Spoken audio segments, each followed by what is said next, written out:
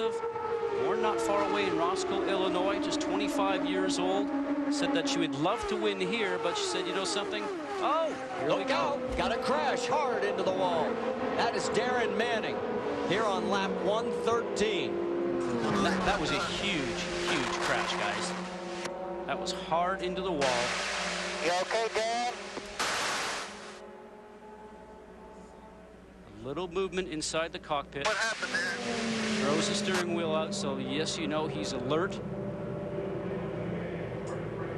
And this is a time, Marty, when you're sitting inside the car, you wiggle your toes, you move your hands, and make sure everything's still functioning, because with such a hard hit like this, he certainly felt that. AJ Foyt looking on. Of course, each team has a monitor. They can see what we see.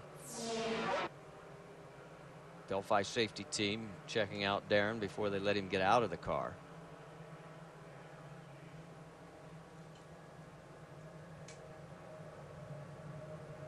And let's go back and take another look.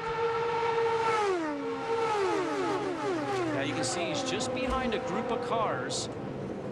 Did something happen to the car? Was the car a little bit loose? That's where the back end seems to always want to come around on you.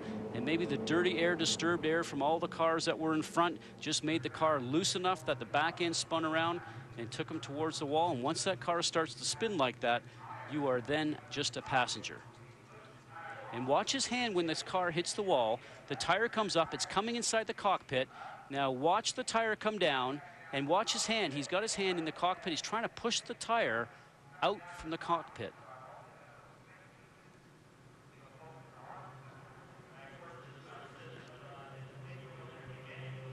Taking one more look, this first angle that we had.